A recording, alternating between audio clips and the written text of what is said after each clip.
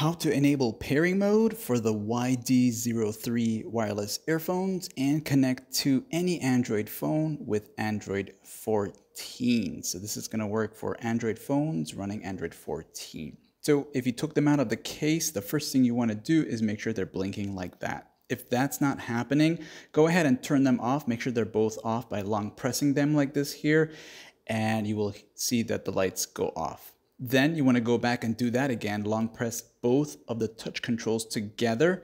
Then when you see the green light light up on both of them for the first time, let it go. All right, so go ahead and hold it down. You'll see the green light and then release it quickly.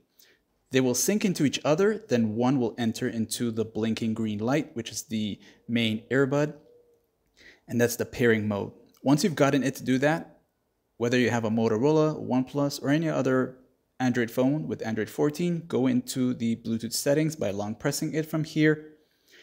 Then you'll select pair new device. And you'll see the list show up and you'll see YD03, which is the ones that you have and the one in this video.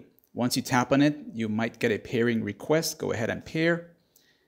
And you'll see that it's active. It'll tell you battery percentage. Tapping on the settings icon here will allow you to see the media, audio, and phone calls option. You can turn it on from there.